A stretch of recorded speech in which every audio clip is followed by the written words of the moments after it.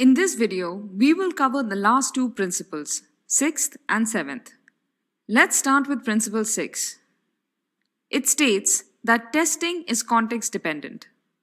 This means that the type of testing will depend upon the kind of product being tested. This is why testing is context dependent. So let's start breaking this down. Point 1. Safety critical industry control software is tested differently from an e-commerce mobile app. So, a mobile application and a safety critical software will be tested differently.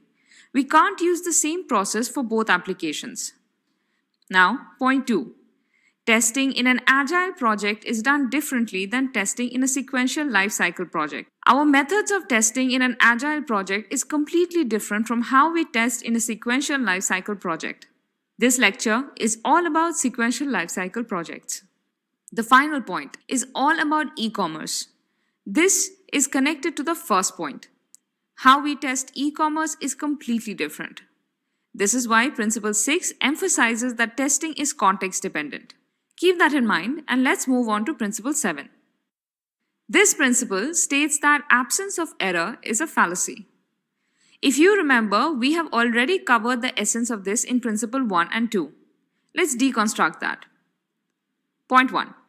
In an organization, it is expected that testers can run all possible tests and find all possible defects.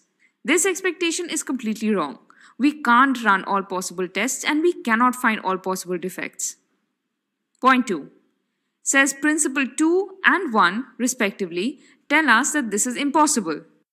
If you recall, Principle 2 says that exhaustive testing is impossible and 1 says that we can never find all the bugs.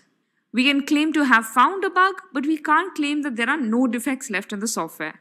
Further, it is a fallacy, that is, a mistaken belief.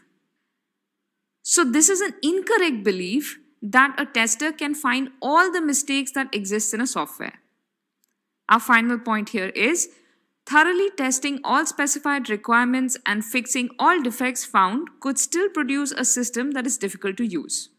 Even if we do everything, there can still be environmental conditions, unfound defects, or other factors that can cause the product to fail. It's not in our hands. This is why we cannot say that there are no errors left in a software. If someone claims that, then it is a mistaken belief. So, those were our final two principles. I'll see you in a new video. Until then, happy testing.